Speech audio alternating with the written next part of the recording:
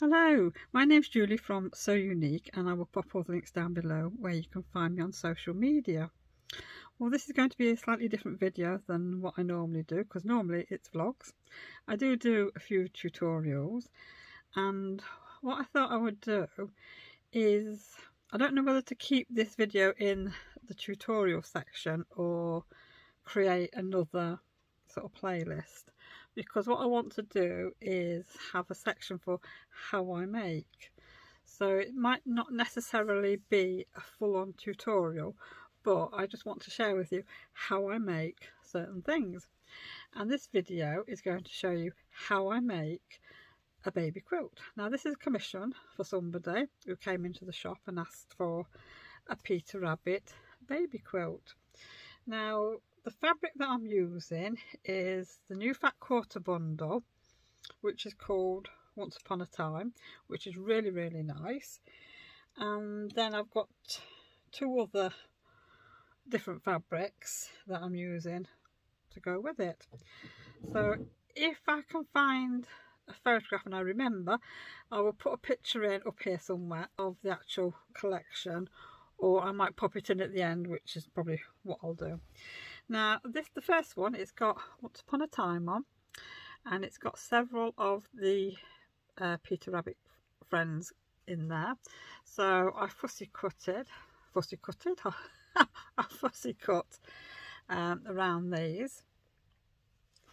And the next one is this with the lovely toadstools on, and you can see Peter there, so I've had to fussy cut this as well.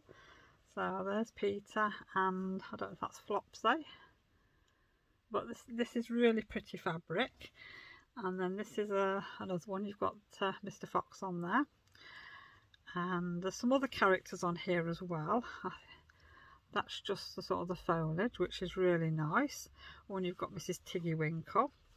So these have all been fussy cut, and this one's not been fussy cut because it's like a repeat pattern.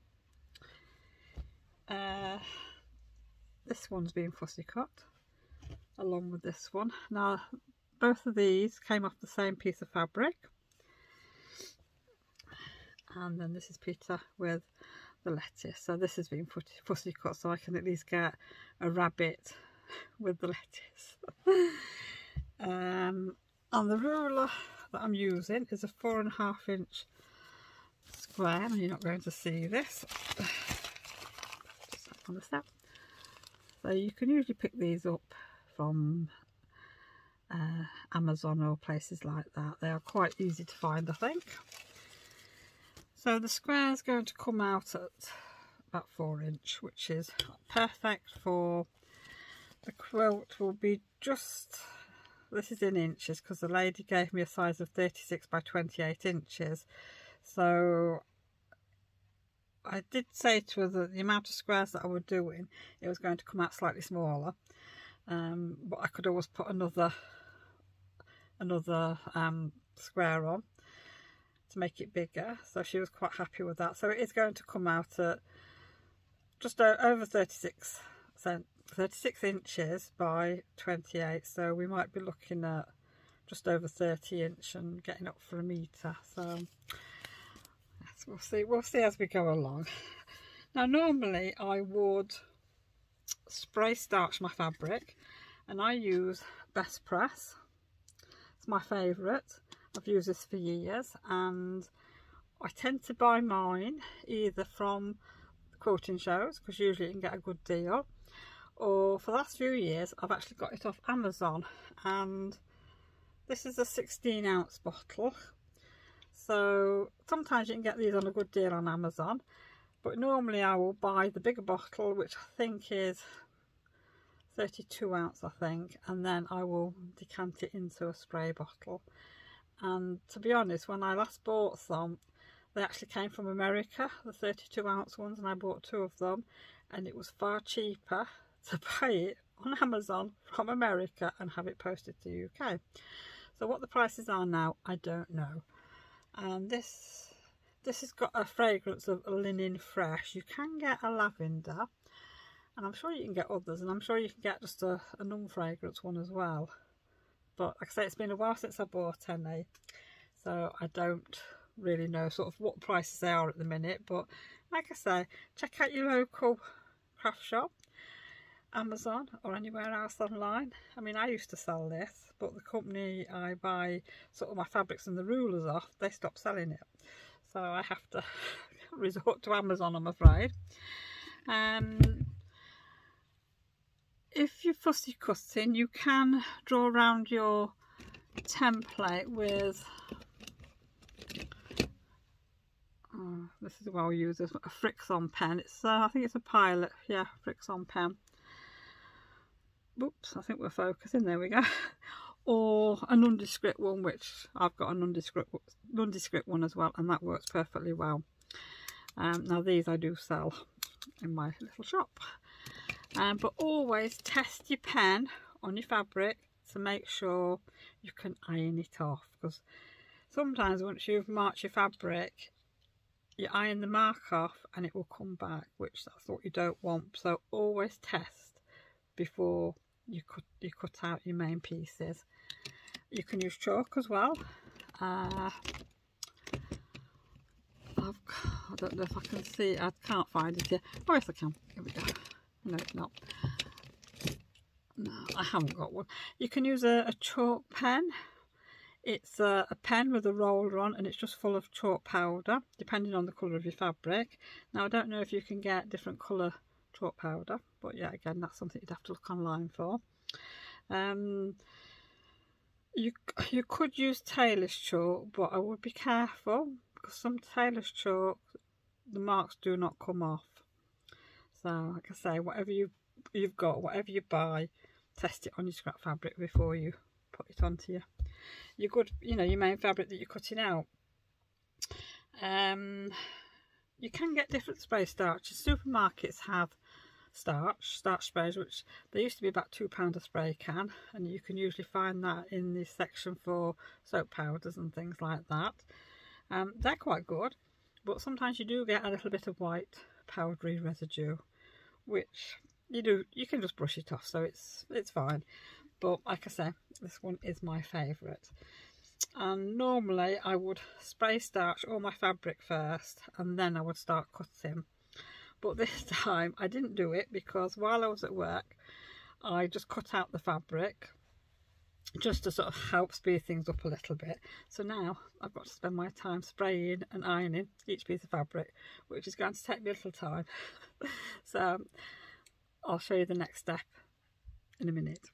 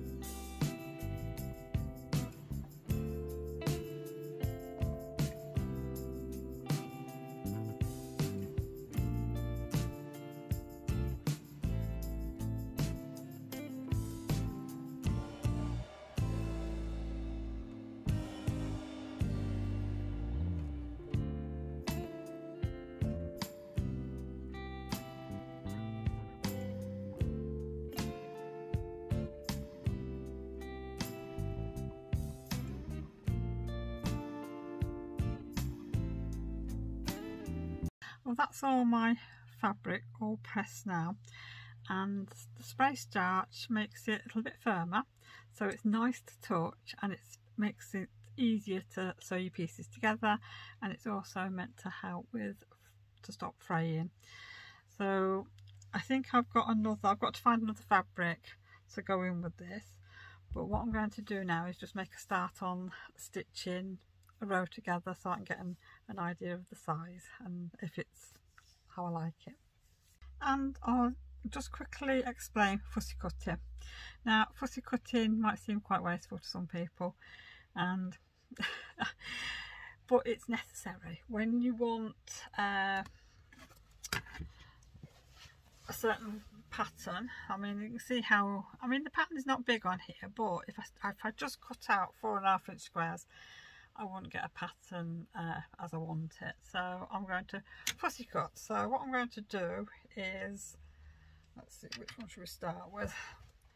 I'll have to turn the camera around so you can actually see what I'm doing, so bear with me a minute.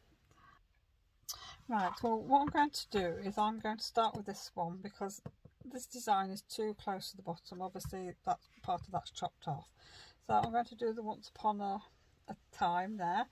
So I'm just going to eyeball to see where the design is to make sure it's sort of in the centre.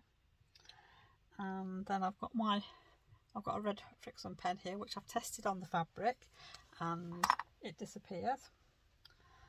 So all we do is draw a line round.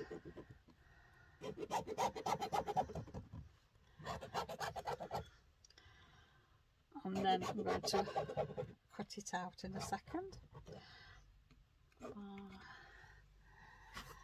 There we go. So hopefully you can see the line. I'll just bring it down slightly.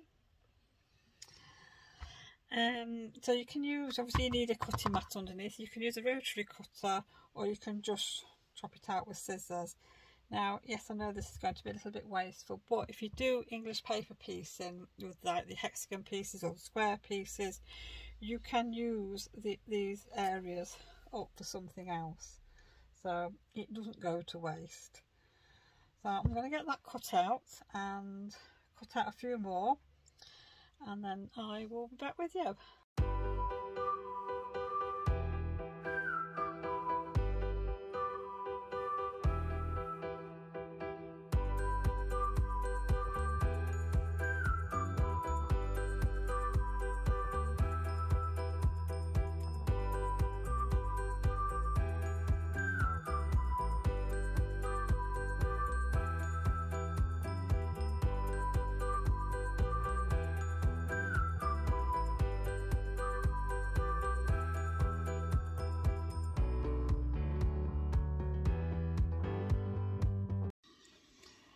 Now I'm going to sew my squares together with a 1/4 inch seam. I've got a foot on my machine that's got like an edge on it, so I can get a 1/4 inch seam. So it's right sides together. Now you can pin these if you want, but I'm not. And yeah, we're just going to get sewing.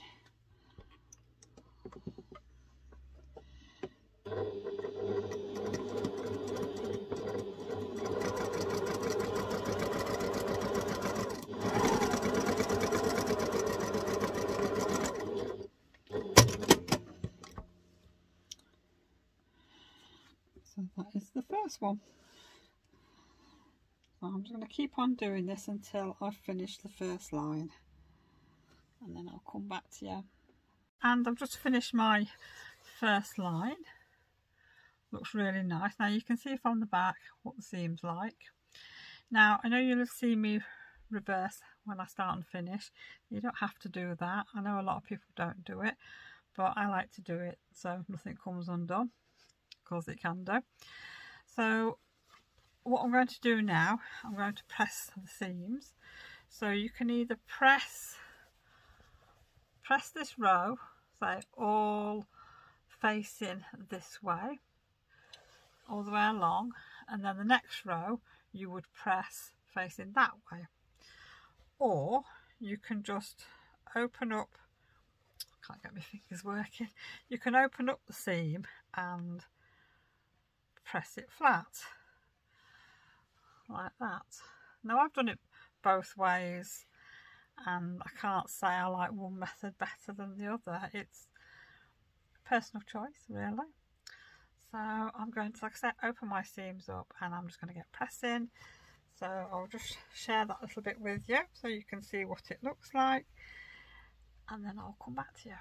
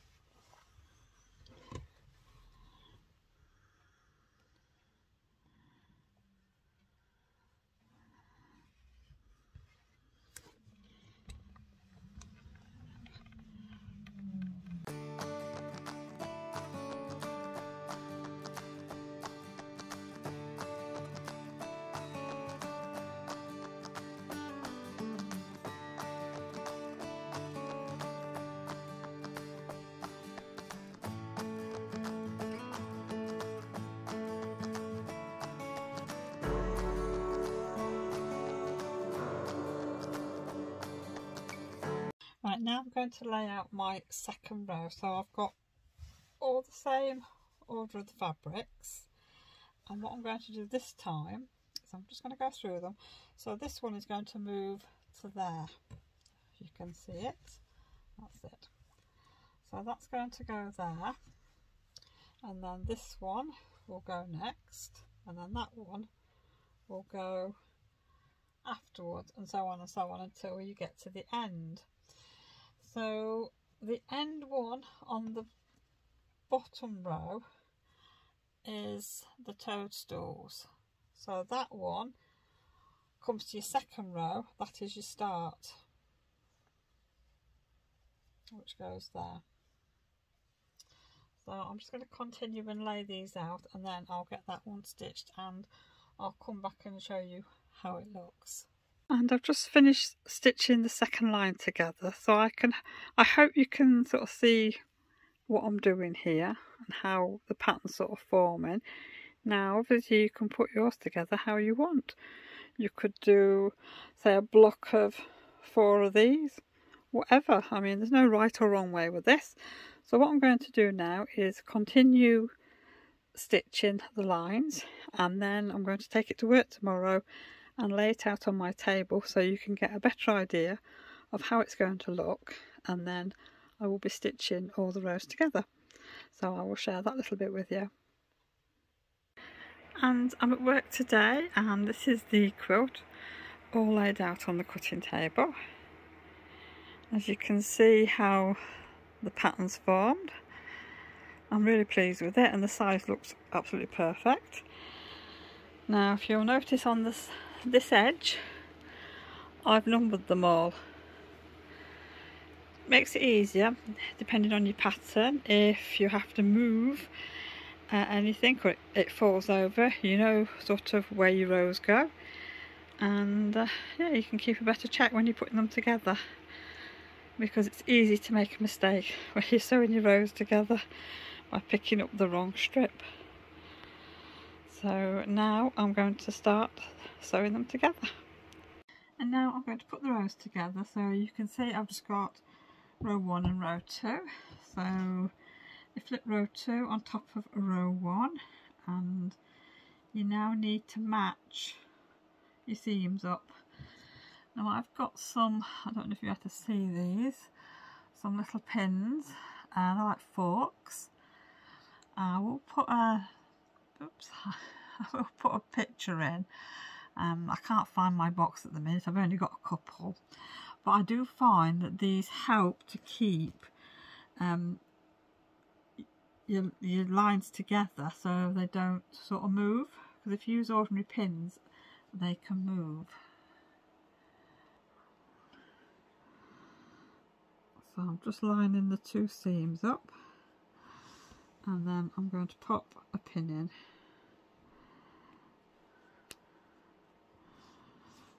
And I'm going to do the same on the next one.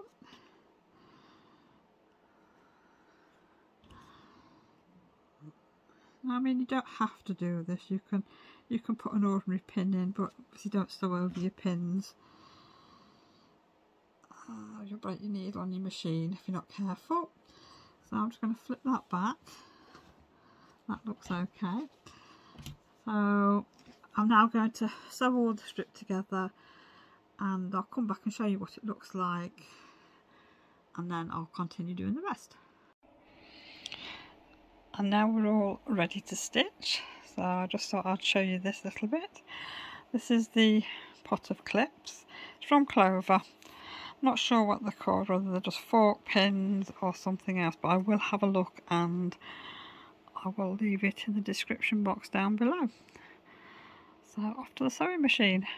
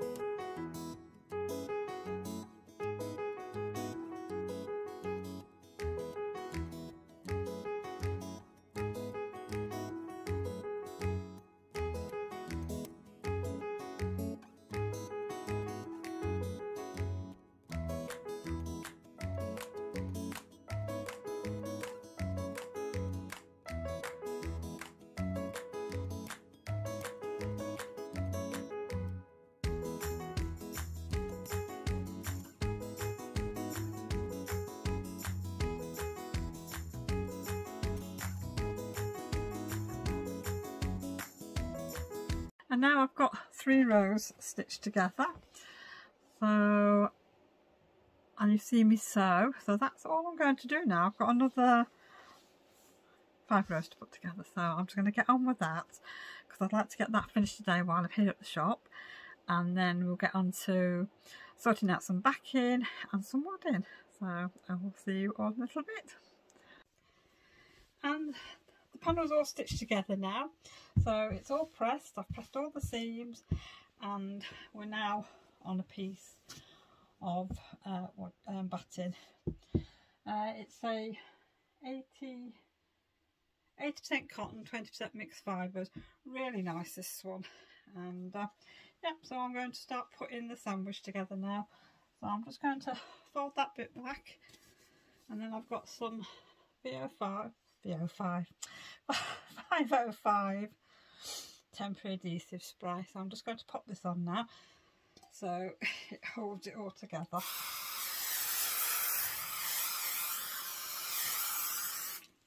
There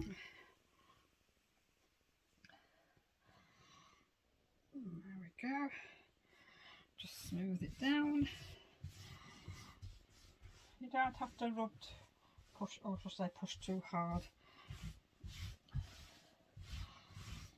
And then I'll do the other half.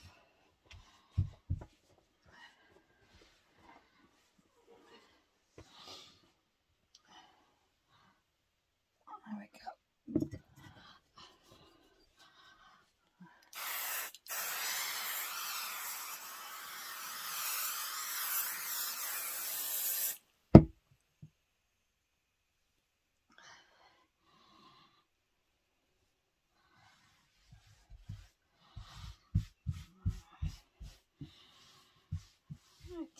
Now the next stage is to find some backing, and then I will get that cut to size of the wadding and I'll get it pressed.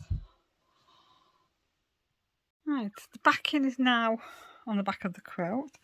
I don't know if you can see this properly, but this is a Peter Rabbit script. So that's what I've used for the backing. So I'm just now going to put some more spray adhesive on like I did with the front, and then turn it back over to the front, and then it'll be ready for quilting.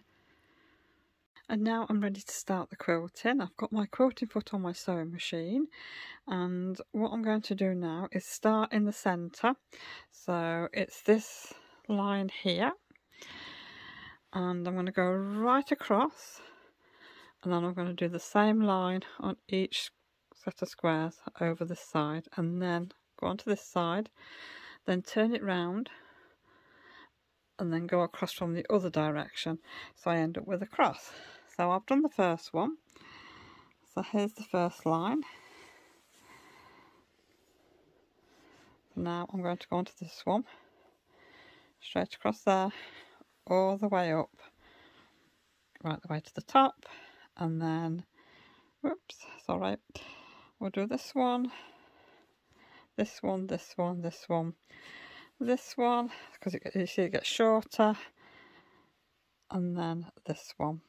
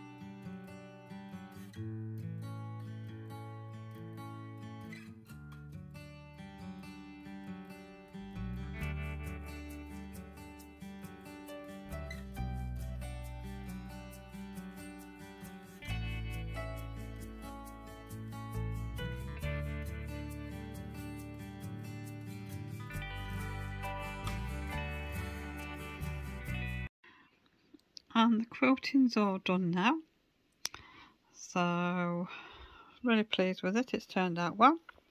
So what I'm going to do now is trim off all this excess. And I'm now ready to do the binding. So I have cut 4 2-inch strips of fabric. So now I'm going to join them together.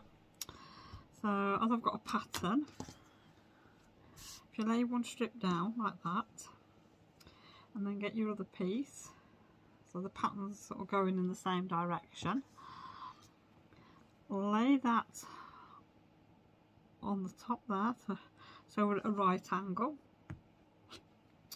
I've drawn a line, I don't know if you can see this properly, from there to there, and I'm just going to pop a pin in it, and then you're going to take this to the machine and stitch across that bit, and then when you open it out, your piece of fabric, the pattern is all going along in one direction. So I'm going to do that on the rest of the pieces, and then I'll have a long strip, and we'll chop that little bit off there, leaving like a 1/4 inch seam, and then you need to press it open, and then the next bit will be folding it half. You could do with a bit of spray starch on and ironing it, and then we'll be ready to attach it to the quilt.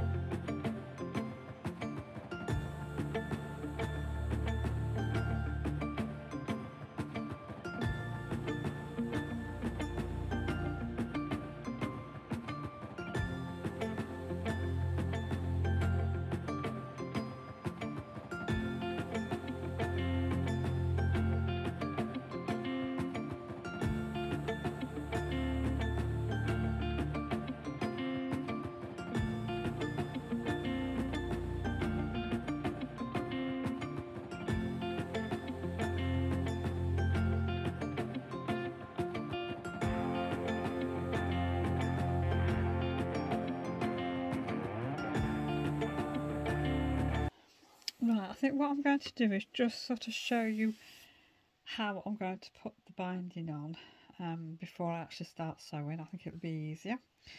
I'm starting at the centre of the bottom of the quilt, so I've just clipped that on there. I've got a little bit of excess, and this is a 1/4 inch seam, so I'm going to start and stitch from where that clip is down to about here, then I'm going to put this piece of fabric back down and then continue stitching all the way along.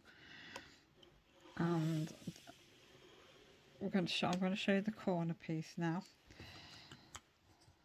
So what I'm going to do is continue stitching until I'm about 1/4 of an inch away from the edge of the fabric. Now I'm just going to mark it.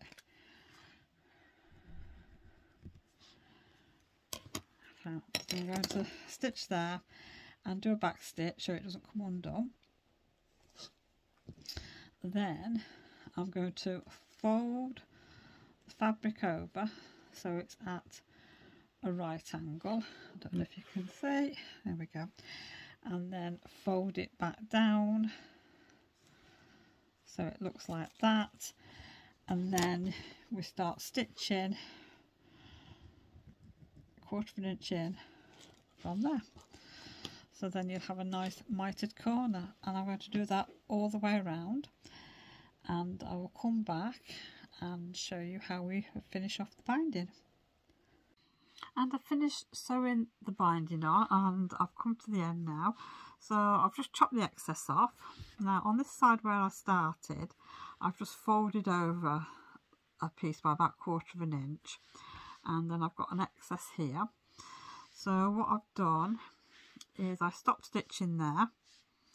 I have trimmed a little bit off there. Now I mean, this is only one way of doing it, you can do it other ways, it's personal choice. So what I'm going to do now is just just pop that down there and just pop it in there.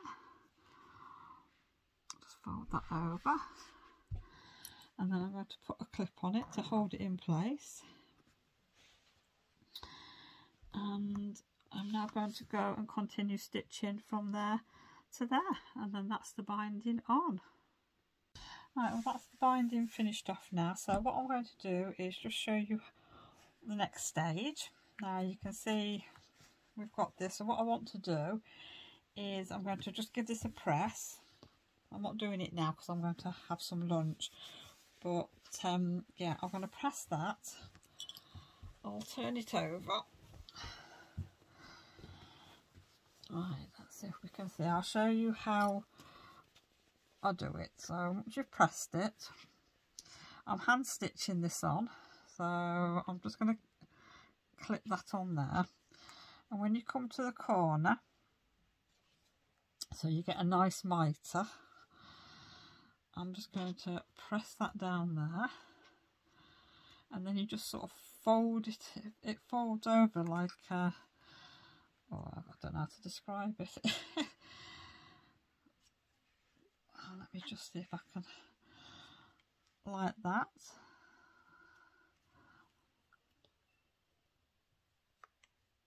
If you've got excess bulk on the quilt, you can just trim a little bit off, but I don't know if you can see this properly. Let's go down a little bit,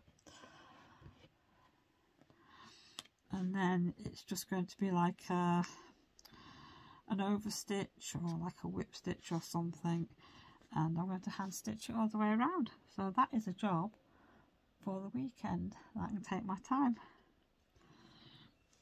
and then I'll come back and share the finished result.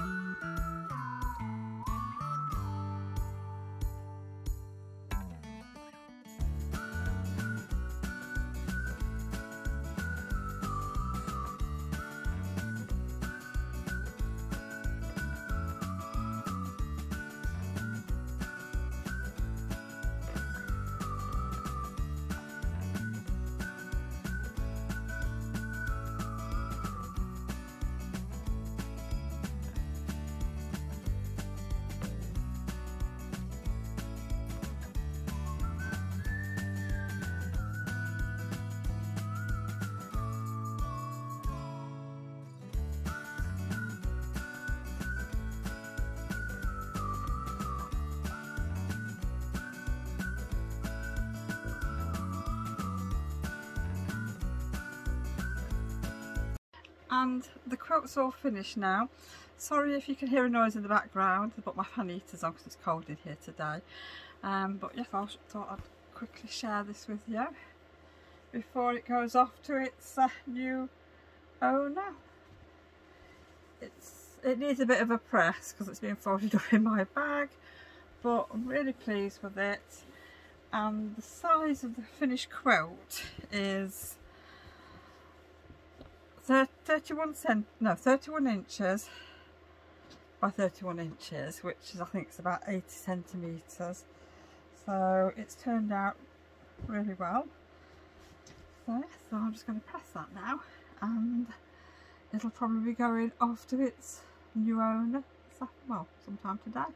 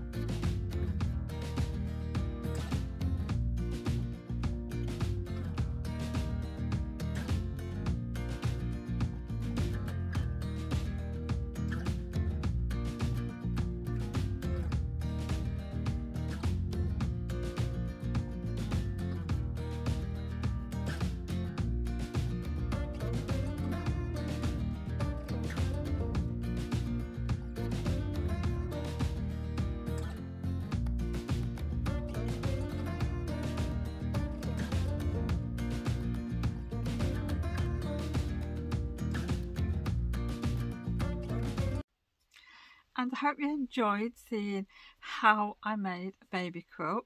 I thoroughly enjoyed making the quilt, and I enjoyed doing the filming part of it. I must admit, it has taken me quite a while to get the video edited. And yeah, so like I said, I hope you enjoy it. And if you've got any suggestions of anything that you would like to see on a how I make, please let me know down below, and I will see what I can do. I've already got a little list of things I want to do. Also in this section of how I make, I'd like to maybe add other things apart from sewing or maybe crafting. So if you are a regular follower of my channel, if there's something that I've made in the past, whether it's something in the kitchen that you'd like a little bit more in-depth view of things, please just let me know. And also, if you haven't subscribed to the channel, please subscribe, like, comment. It helps my channel to grow, because otherwise YouTube won't see that people are liking things, and then obviously my videos don't get seen by people. So if you've got time to spare to subscribe to the channel, I'd be very grateful. And I will see you all again soon with another how I made at some point. I'm not sure when or how often I'm going to upload these things. It's obviously because it's in between everything else. But if you're a regular, I will see you all again next week on my vlog. So take care everyone, have a lovely week, and I will see you all again soon. Bye for now.